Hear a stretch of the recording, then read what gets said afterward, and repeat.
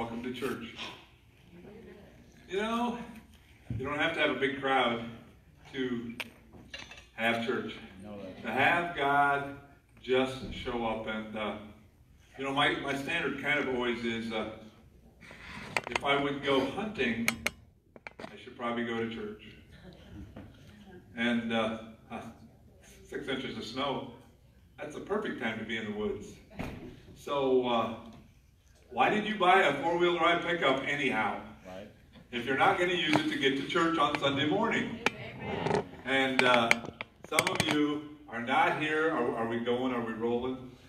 Welcome. And some of you, thank you for not coming. I did not want to have you fall down and have to visit you in the hospital. So it's never the same as actually being here, because we still have some baked goods left over from last week, and they're delicious. We are talking this month about relationships, and last week we talked a little bit about that baseline relationship, the core relationship that will impact all other relationships, and that's your relationship with God. That until you have a right relationship with God, you're going to struggle in your other relationships because you have a sin nature. You have a sin, a selfish nature. Right? I'm just saying, that's how it works. You tend to look out for number one.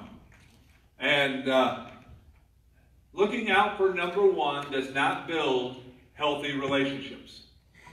That's not what relationships are all about. And so this past week, you know, is that whole celebration of relationships. So we're going to read out of Genesis chapter 2 this morning. Genesis chapter 2. But as I was at Walmart on Thursday morning, and I was there to get the donuts for the guys. I know, they're cheaper there. I know. It's right on the way. And so as I'm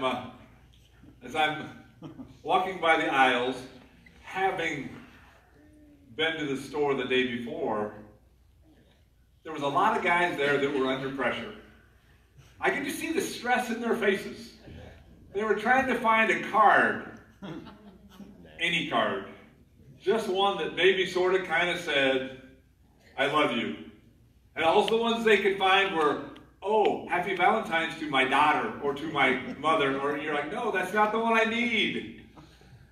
And then they're, you know, whatever the price, they're buying the flowers. I mentioned this on my Thursday thing, but the average guy spends $360-something on Valentine's Day. And the average woman spends $64. I'm like, guys, we're getting hosed. This is kind of how it works. Always have. But as much as we kind of make fun of Valentine's Day and the whole thing, romantic relationships are God's idea. These are God's idea. Some people, you know, the title is romantic relationships. Some people call them rocky relationships. Because romantic relationships tend to be like roller coasters. You're like, what? Well, I'm just saying that romantic, that white hot fire that burns there is an emotional thing that people say that there is a fine line between romantic love and insanity. Amen. And so there is that whole thing. So you say, well, just a point. No, this really is God's plan. In fact, we go back to Genesis, and God had formed the heavens and the earth. He had formed all those things. He had made everything but snow up to that point. Snow came after the fall. It was one of the curses. I am done with snow this year. Please, God, no more. And he had made all these things, and he had made man, and he was interacting with man. And it says in Genesis chapter 2, verse 18, the Lord said, "It is not good for man to be alone. I will make a helper suitable for him." I will provide somebody to be with him. Mankind was never meant to be alone. That's not how God designed it.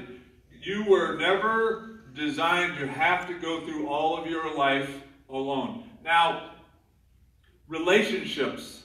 The quality of your life is based on what? William? Happy wife. Exactly. I asked that on Wednesday night, and William said, money. I'm like, no! The quality of your life is based on your relationships. The quality, text that, tweet that, whatever, but that's a baseline. The quality of your life is not based on your possessions or your money or your position. That's not what brings quality. It's your relationships. And the quality of your relationships is based on how hard you work at them.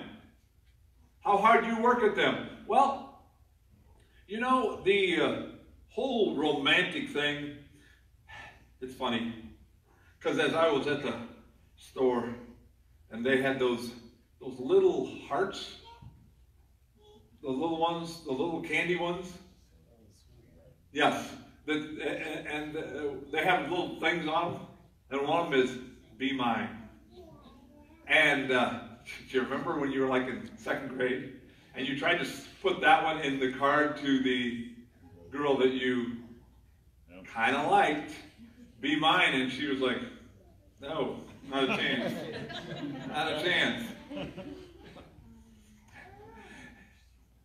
Clear back then, you were like, God put us. He put something in us that is a natural, healthy, godly thing of where the butterflies go and, your heart goes pitter-patter. And some of you are like, "Well, Pastor, I'm kind of old for that." No, you're not. I don't care how old you are, if you're still alive, that stuff still works. It still happens. It's still... So, the key is, we're going to look at the keys of how to make this work, because there are two truths. There is nothing better than a godly marriage, and there is nothing worse than an ungodly marriage. Marriage can be the absolute best, or it can be the absolute worst. And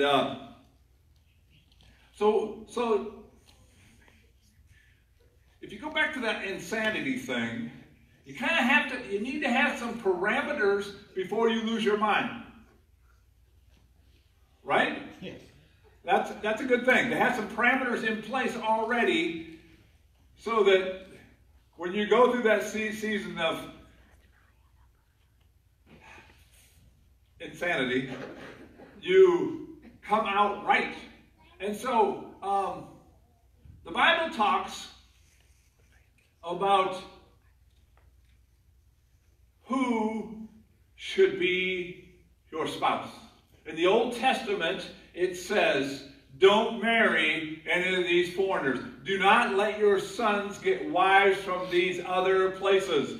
That you need to have a godly spouse. Finding the right one. First of all, well, I have an idea for you on how, Pastor Drew, we'll see if this works for you. Some of you who are... This is the worst date I've ever been on. I bet my shoes cost more than your stupid boat does. I am not touching your worm. No more blind dates for me. So you see me, get out. Whoa!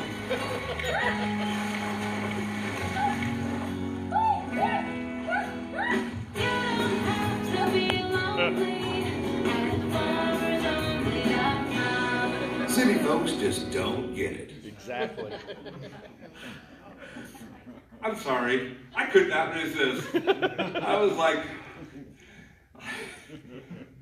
I am not sure that is where you find a godly spouse. But it is entertaining.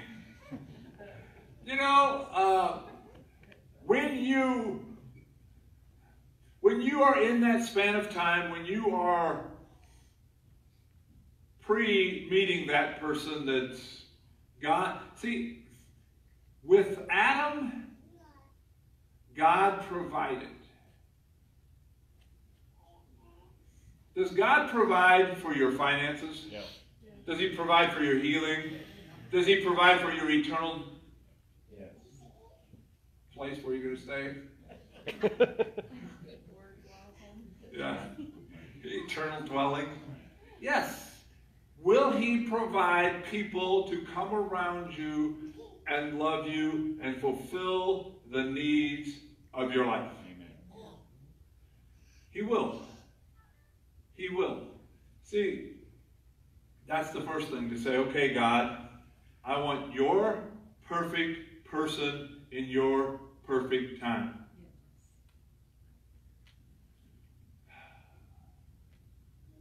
Sometimes we don't wait for God's timing. We get in a hurry. So we're like, God, send that perfect person along. And He's like, you're not ready. See, if you put broken parts in a broken machine, it doesn't get any better. God wants you to be healthy. You cannot have two unhealthy people come together and have a healthy relationship. One of the things that they teach you in drug dependency or alcohol, you have to get well before you can have a healthy relationship. You have to allow God to heal what's inside of you. That God relationship, not just connect with God, but to allow Him to heal and fix the damaged parts inside of us. Because all of us have been damaged in our walk through life. People have said and done things and we're damaged, and we need God to heal that, because hurting people hurt people. And you can't have a healthy relationship when you still have a bunch of junk going on. So you say, okay, God,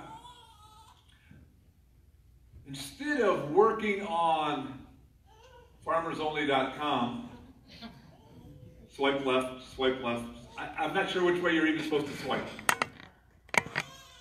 And some of you are like, you tell me, but you're embarrassed.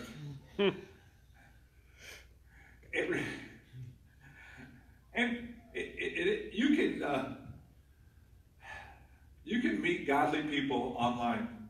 You actually can. I remember my uncle about 15 years ago. My aunt had passed away, and she grew up on the farm, and she had the chance to date a lot of different guys, but she was waiting for a man of God. A man who was going to serve God and live for God, who loved God before he met her, and he didn't just start loving God so that they could have a relationship. And so, I think she was 40 when they got married, and just had a great marriage.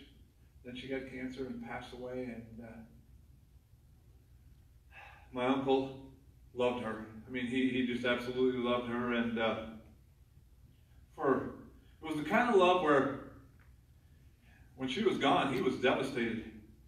He didn't really have to work, and honestly, he sat inside their house and just mourned for almost 5 years. I mean, he just couldn't process. And then the kids were younger, and I called and said, hey, you want to go to a basketball game? And he goes, yeah. And so we're going out, we're at the basketball game, and he goes, yeah, I met somebody. I'm like, awesome. That is great. I said, how'd you meet her? He goes, online. Like, okay. He was 65, computer dating. I'm like, how did you figure out how to even get on there? Huh? How did that even work? But he met an awesome, wonderful, godly lady. You see, you have to set up some parameters, and the first number one parameter, it has to be, the scripture says, do not be unequally yoked together. Do they love God? Because if they don't love God, you're going in separate directions. You're not going in the same way. And I don't know, I heard there's a car race today. Something down in Daytona, maybe? You know, and some people are like, that is so boring. They're all just going around a circle, turning left, going in the same direction. And I'm like, I know. Wouldn't it be much more fun if some of them were going the other way? I mean, entertaining. No. They're like, no, that's not a good plan. You want everybody going in the same direction. When you are in love with somebody, for you guys to be in love with Jesus together and then in love with each other. To love each other. To have those kind of things where your heart still flutters. You still have a sense of excitement when you see them, when they call, when stuff happens. Okay, I get it, not every time. But to do those things, to have that, I love you. To say those words. You see, in Revelations, God's relationship with the church is a little bit like how ours should be with our spouse. He said, I have this against you. You've lost your first love. You have lost the excitement and the passion that you once had. And now you're just kind of going through the motions. See, for those of you who are not married, here's a clue. And it was interesting. I have a friend who got married not very long ago who said, Pastor, those things you said, those really are true. I'm like, hello? When you're dating, when people are dating, they tend to be on their best behavior. Unless you date them long enough. And so people view the marriage, the act of marriage, as the kind of the, okay, got it, done. No, that is just the beginning. That is just the beginning of a relationship, of continuing to build a in-love relationship. See, in America, and I think in the world, marriage has gotten a really, really bad rap. Nobody wants to get married. Nobody wants to do these things. But marriage is God's plan. His plan is that you meet somebody and that you begin to fall in love with them and you have an excitement about being with them and talking with them. And then he says, and then you need to build your relationship mentally to find out what they like. To find out if you guys are connected, if you're in the same ballpark. If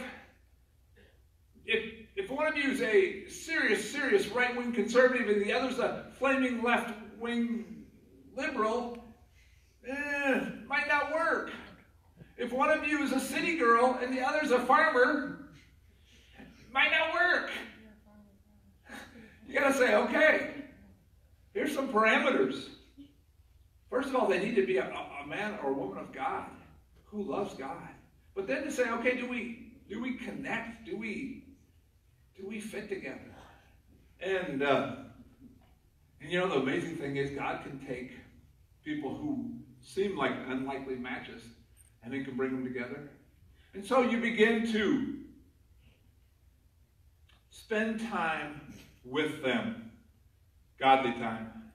Time of building relationship. And see, in America right now, we are so upside down and everything is backwards. And people meet, they chat a time or two, and they jump in bed. And it stymies their relationship. When you jump into the physical aspect of the relationship, it tends to distort the others. You need to grow spiritually, mentally, socially together. You need to do stuff together. You need to grow in your relationship, because God says the last part of your relationship that cements it together is that physical relationship. That's that last thing that comes. He says about the church, He says, I'm coming for a bride that's pure and spotless. To say, okay, here's what I'm looking for. To be the kind of person that your to-be spouse will be proud to take home to mom and dad. To say, yeah, because they have prepared in the span of their life and allowed God to prepare them to be that spouse, that godly spouse that you pull together, that you encourage, that you help, that you love, to walk through that process. So, as you are in that dating process, in that relationship building process,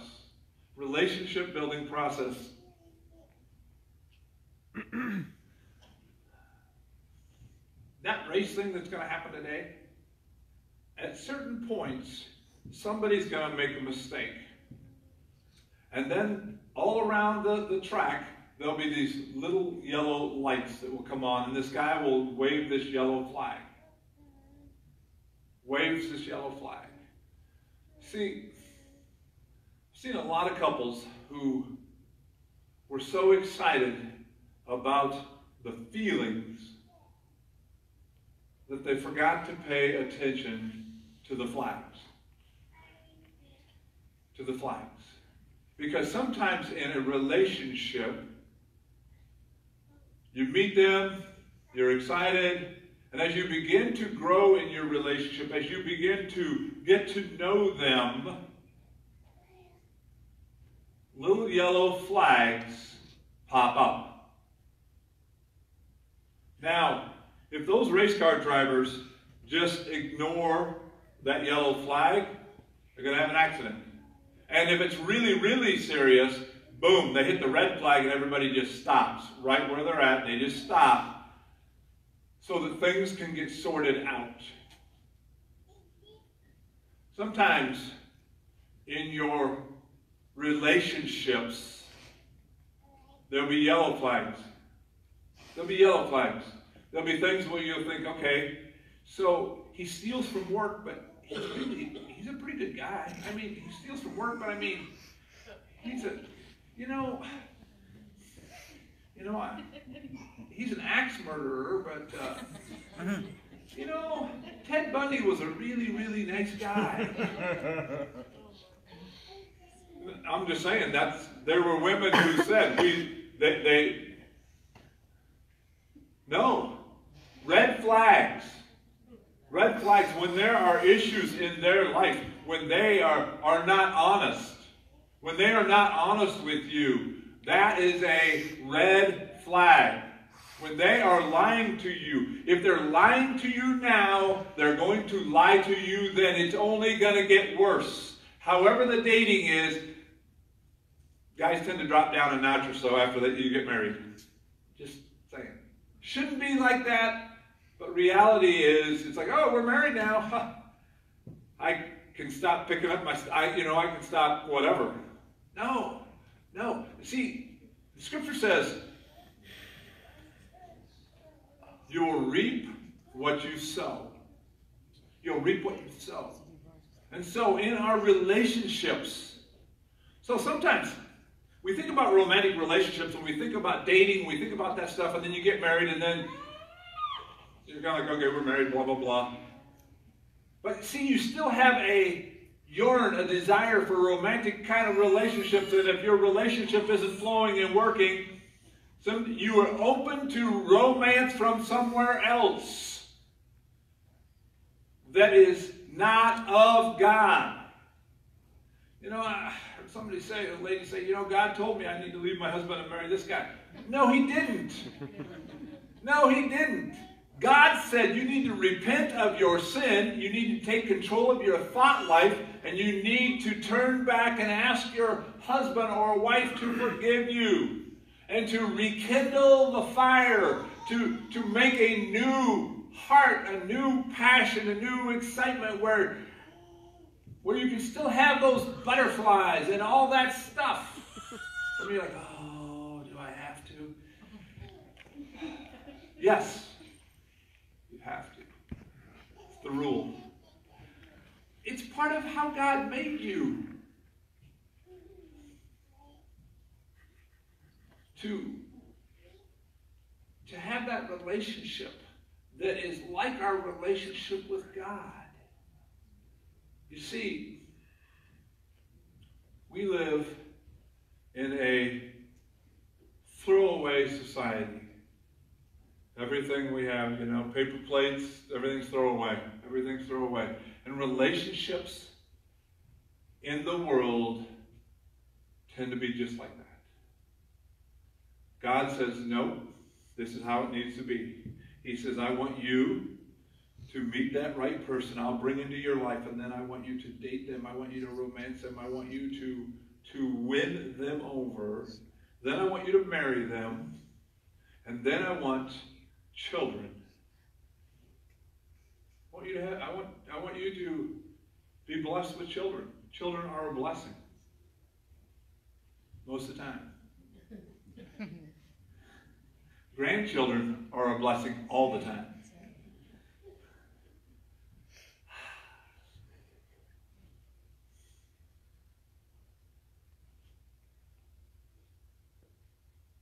God says in Malachi, he says, I hate divorce. I hate divorce. And we live in a world of divorce. Some of you have been through divorce and had to feel the pain and the hurt and all the junk and all that stuff. That was never, ever God's plan. Never his plan. He says, I hate divorce because I want to have godly children. I want to see godly offspring. Because he hates divorce because of what it does to the kids. And sometimes it's, you know, God picks us up right wherever we're at. I'm just telling you that. So if you're in that process, I've gone through that process, God comes along and says, I want to pick you up right here. But I don't want you to go back down that path. So you have to set up some guards, some parameters, some protection so that you don't, quote, fall in love with the wrong person again, that you don't get emotionally attached. Scripture says for us to take every thought captive, that there are going to be thoughts and there are going to be people who are going to come along and they're going to tempt you. In Proverbs chapter 5 and 6, it talks about the prostitute and how she comes out and she says, oh, you were such a hunk. Ooh, you know, I've got my perfume on and I got fresh sheets on and my husband's gone and nobody will ever know. The Bible says it's like going into the pit of death. It says don't do it. Stay with the wife of your youth. To rejoice in the wife of, well, some of you aren't that young, but I mean, the wife that you're with right now. You know, and I've seen these studies that people who are mentally deficient, They come up and they say, oh, you need to have an affair. It will help your marriage. No, they've lost their stinking minds. They are wrong. It destroys trust. It destroys relationship. No, it's wrong. They say, oh, kids are better off with the parents being divorced than the parents being together and fighting. And I think, no, C, neither A nor B, but C. How about parents falling back in love with each other and building a healthy relationship? You see, planting good seed. You have to work at a relationship. The quality of your life is based on the quality of your relationships, and the quality of your relationships is based on how hard you work on them. Planting, sowing, and reaping. My father talked about that all the time, about sowing and reaping, how that you have to plant good deeds. And so when he was doing marriage counseling, he would give assignments. He would say, okay. He'd say, husband, I want you to do 2 nice things for your wife this week. And then he'd say, ladies, I want you to do 1 nice thing for your husband. You know, she's got to take care of the kids. She's just busy, you know. Planting good seed. Planting good seed in your spouse. Planting good seed with your words. Planting good seed with your actions. Planting good seed. The base of a great nation is families. The base of a great church is families. Healthy families with kids who grow up and understand they're loved and their security there. They're not afraid that their parents are going to leave or all this other stuff. But they are a couple who are united together in their walk with God and with each other. And so, I know, it's a smaller crowd. But for whatever reason, I was like, God, I don't know, why am I preaching this week? I don't know, because somebody needed to hear it. God wants you to have healthy relationships. So maybe in your marriage, it's been a struggle. And you've been tempted. And God's saying, realign your focus. Realign your focus. Remember to who you made the commitment before God and man. This is your spouse. Maybe you're single right now, and somebody's come along, and you kind of like them. They're cute, they got a good job and a lot of money. And you're like, last time I married for love.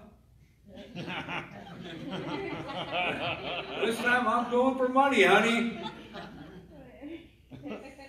If they're not godly, it won't work. It won't work. You know, and I'm a guy, so I will speak about guys. Guys are, I have a single daughter yet, and guys are jerks, okay? I'm just saying, guys can really be jerks. They will play the game till you get married, and then they'll be like, yeah, gotcha now. Ladies, if they're not going to church without you, there will come a time when they won't go to church with you.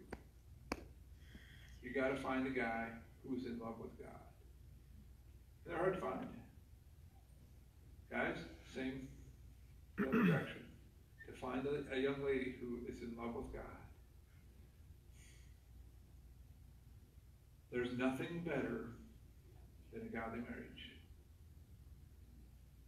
And nothing worse than being unequally yoked together. Let's bow our heads this morning.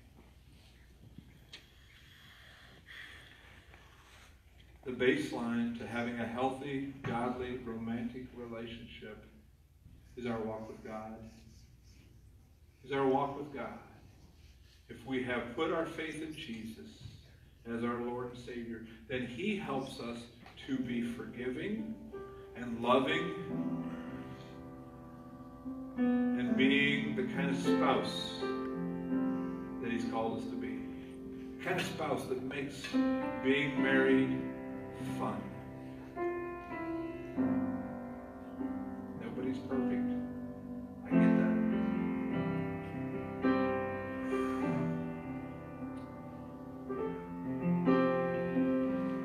To be in love with Jesus. To be in love with Jesus in such a way that you got to talk to Him every day. You're in love. You're in love. And He talks to you because He loved you. He gave His life for you. This morning, if you would like to ask Jesus Christ to be your personal Lord and Savior, to forgive your sins and to change your heart, I invite you to slip up your hand and say, Pastor, that's me. That's me. I want to surrender my life to Jesus. All my other relationships are a disaster, destroyed. Everybody else is rejected and turned away from you. But Jesus is still reaching out to you to put His arms around you. And He's saying, I love you. You're beautiful, and I love you. I care about you. I want to forgive your sins. And if that's you, all you have to do is simply pray and just say, Jesus, I'm sorry for my sins. Please forgive my sins and change my heart. I want to have a fresh fire for you. A fresh excitement. And maybe you've been a Christian a long time and you're kind of going through the motion, and He would say to you, like He said to the church in Revelation, I have this against you. You've lost your first love. Jesus, reignite that fire in us. Jesus. Jesus. Heavenly Father. Lord Jesus.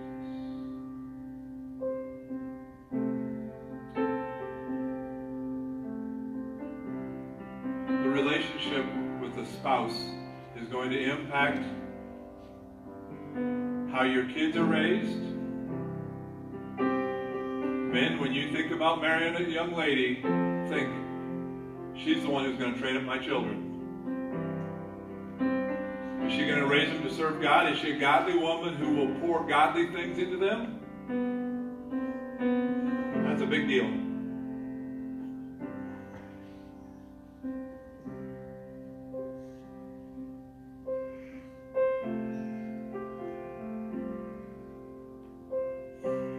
Let's stand this morning.